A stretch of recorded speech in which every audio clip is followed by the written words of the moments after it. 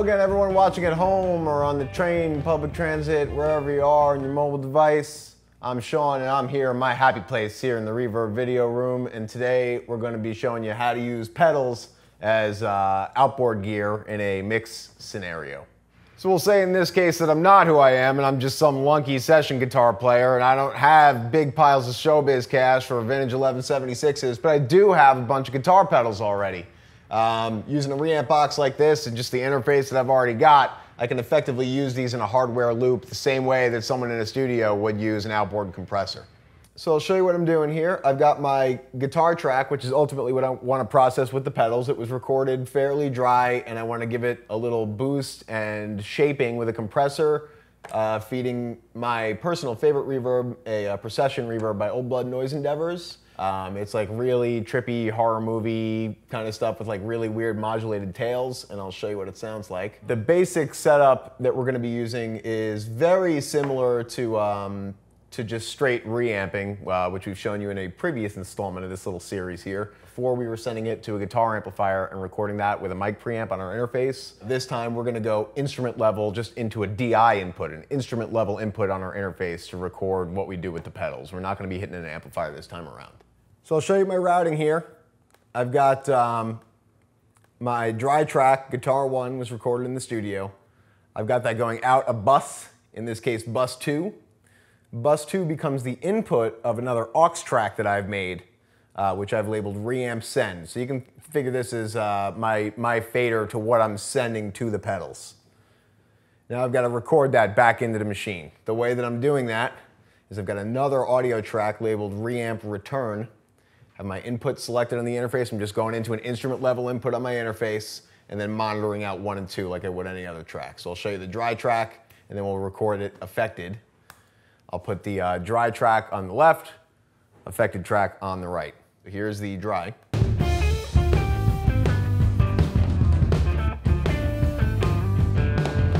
Cool. So now I'm going to engage my send and record my return.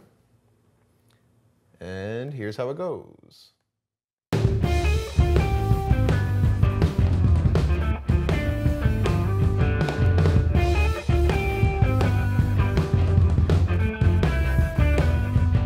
Nice healthy level back into the machine now with the output of my compressor. So now I'm just going to record the part that I want to affect.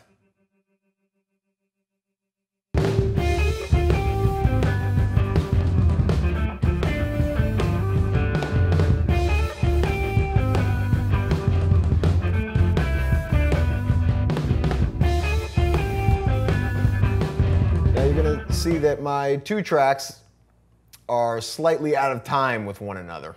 And that's a function of latency involved with doing a D to A and then an A to D conversion. Any kind of digital to analog or analog to digital conversion is going to have some inherent latency to it. So what I'm going to do is just visually line these back up. So you can see here, the front of this particular note is essentially right on the money.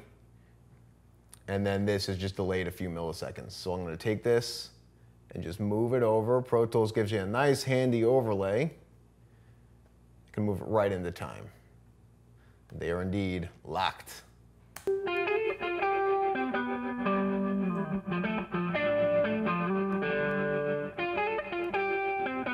So here's the dry track. And I'll show you the affected one.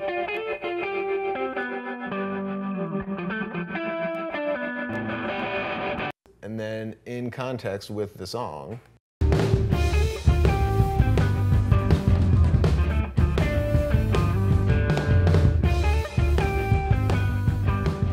So if you don't have a big collection of outboard gear, but you do have that pile of pedals sitting on your board, under your bed, wherever it is, now we've showed you how to properly interface them with your DAW so that you can use them in a mix scenario.